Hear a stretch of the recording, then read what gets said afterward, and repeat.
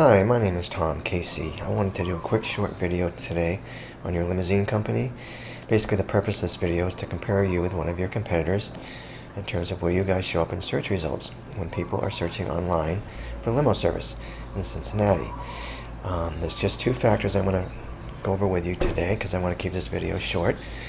But before I jump into that, I want to show you how many people are actually searching online for limo service. This is a tool from Google. It goes out and does a monthly count of search results. So basically what I did is I went back 12 months, and what I'm counting is how many people are searching for limo service by month in Cincinnati for the last 12 months. Okay, so here's 210. It rounds up to the nearest 10, by the way. 590, when that was a big month there, 1600. 880. A lot of people are searching 170, 170, 390, 720. Another big month, 260 down here.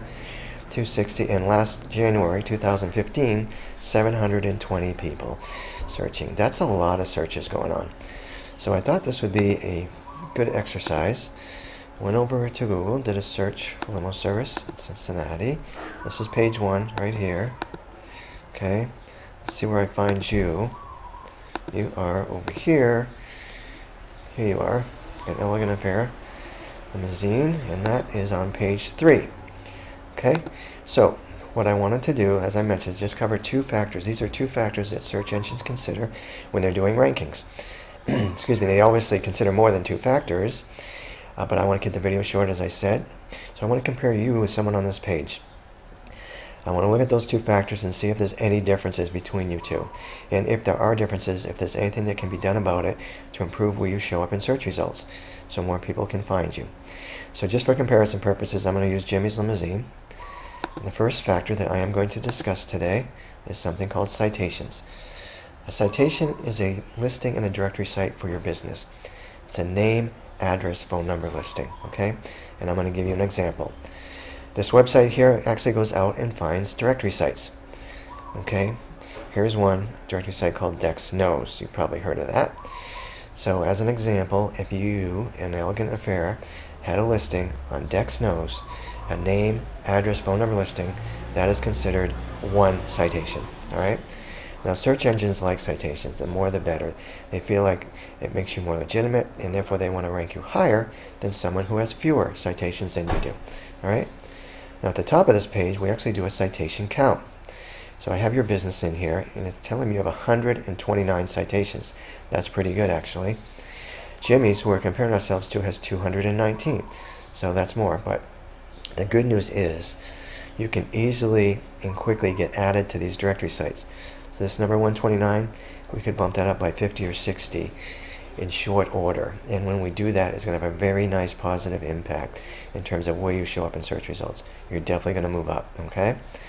That's the first factor. The second and last factor I want to talk about is something called backlinks. Now, backlinks are important, more so than citations. A backlink is a link from one website to your website. As an example, if there's a website called CincinnatiLimoSupplies.com, and on their website they had a link to an Elegant Affair LimousineService.com, obviously that goes to your website, that is considered one backlink. Okay? Now, search engines like backlinks even more than they like citations. Again, for similar reasons, they feel it makes you more legitimate, and therefore they want to rank you higher than someone who has fewer backlinks than you do. All right? Now, the website I'm on here actually goes out and does a backlink count.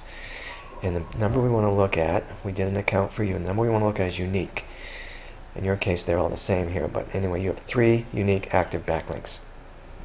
Let's go look at Jimmy's. Oh, okay, so Jimmy's has 47. That's quite a big difference there. But here's good news. Number 1, we can add backlinks to your site, okay?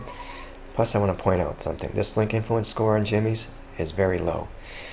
A link influence score is an indicator of how strong the backlinks are that are coming to your site.